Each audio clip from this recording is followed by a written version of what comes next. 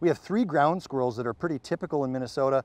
The Richardson's is on this side here, the Franklin's in the middle, and then the 13-line ground squirrel or the stripy gopher that most people think of when the Gophers. These two do not have much of a concern for homeowners. Most people don't have Richardson's or Franklin's ground squirrels in their landscape. But the striped gopher, or the 13-line ground squirrel, he's everywhere. And they're prolific, and they make lots of tunnels. And if you're in the right environment, I hear lots of complaints about stripy gophers. And I am prohibited from recommending anything but love for stripy gophers because, of course, it is the University of Minnesota's mascot. So I can only tell you to love them and to be happy that you have our mascot living in your property. We also have pocket gophers. Right? So all of the other gophers, the ground squirrels I should say, they make holes in the ground and they don't make much of a pile of dirt, if you will. But pocket gophers are the ones that most people, when they think of a gopher, and they think of that big mound, that 5-gallon bucket full of dirt that's dumped on the ground, and that's a pocket gopher.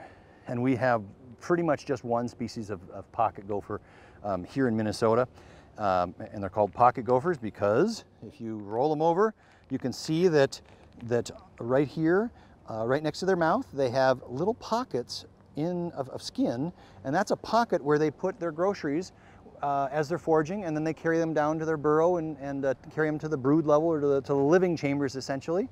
And that pocket is so deep it goes all the way back to the shoulder. And that's how they sort of essentially carry the groceries back to their young and as well as put them in a place to store them for winter. Root crops are what pocket gophers love. Carrots, certainly a potato. Their natural food out in a prairie system would be those big thick roots from the forbs that are out in a prairie system. Grasses don't have a big thick taproot, but the forbs do, and that's what they would be targeting. If you have a problem with these guys, how do you catch them, or how do you discourage them from tearing up your whole garden? I've always said that it's a 4-step program for vertebrate pest management here in Minnesota. The first thing is, can you change what you're doing to discourage the critter to be there? If you can get them to just go someplace else, that solves your problem. The second one is repel them in some way, use a repellent. Exclude them is the 3rd step, and then the 4th step, of course, is direct management. Where you're capturing them, you're trapping them, you're doing something like that. With pocket gophers, most people don't want to change their landscape. A gardener who's got a beautiful, well-manicured landscape, they're not interested in doing that. They're not interested in planting things without big tap roots. So that one's hard. You can't really exclude these guys because no one wants to bury a fence 3 or 4 feet down in the soil.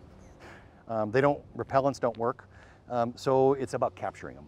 And so pocket gophers, probably the easiest way to deal with them is in a sort of lethal sort of way. There aren't many live traps available for pocket gophers. They do exist, but they're hard to deal with. So it's mostly kill trapping.